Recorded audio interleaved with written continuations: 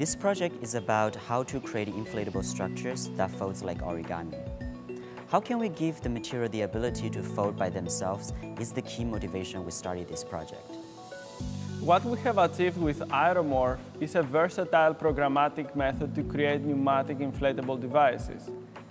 By using a large-scale robotic platform, we are able to tune the sealing parameters including pressing force, sealing speed and temperature to seal different materials such as plastic, paper and fabric.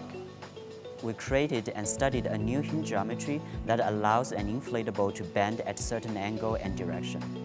To facilitate the design of an Aeromorph surface, what we did is that we developed a tool that allows the designer to try different designs in simulation before fabricating them. The user imports a mesh and play with the shapes of the sealing hinges via a user interface. For example, he can adjust the width and the height corresponding to each hinge, which are parameters that can affect the bending angle between two faces. Once he's done playing with these parameters, he can launch the simulation and see what the deformed surface will look like. And after that, he can also use the tool to export the layout of the structure as a vector file, which can be directly used by the sealing machine.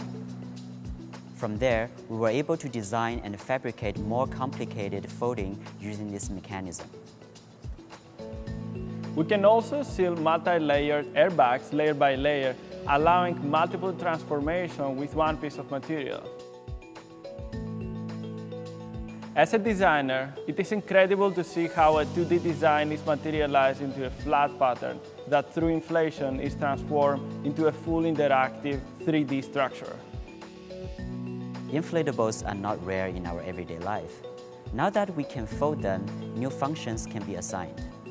It can be a new medium for designers to animate their design, to tell stories with new materials that they are familiar with.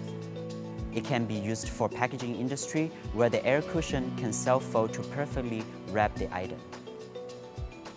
We hope that our exploration can be inspiring for designers and engineers who are interested in shape-changing materials.